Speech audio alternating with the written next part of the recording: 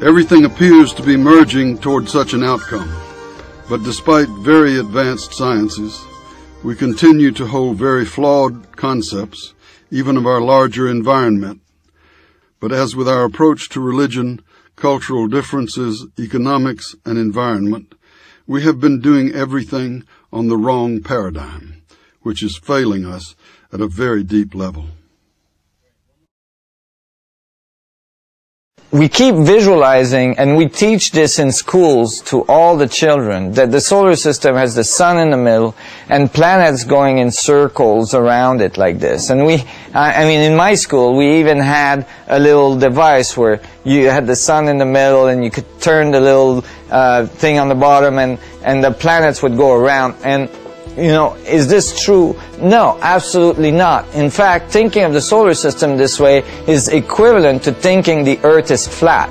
The sun is moving at thousands of miles per second through space, and our planets are following, producing a huge elliptical coil in space. And year after year, we do not trace the same circle in space. We're actually thousands and thousands and millions of miles from where we were the year before. So to think of our solar system as some flat structure that's stationary is again the result of isolating a system and trying to analyze it. And typically when you do so, you get the wrong data. As soon as you open the system and you realize the solar system is inside the galaxy and moving through space, then you realize that actually we're making a pilgrimage, literally, through space as we evolve. And you could even think of it in the concept of a vacuum structure, that we are embedding all of our evolution on the structure of the vacuum as we move through that great spiral we're producing through space.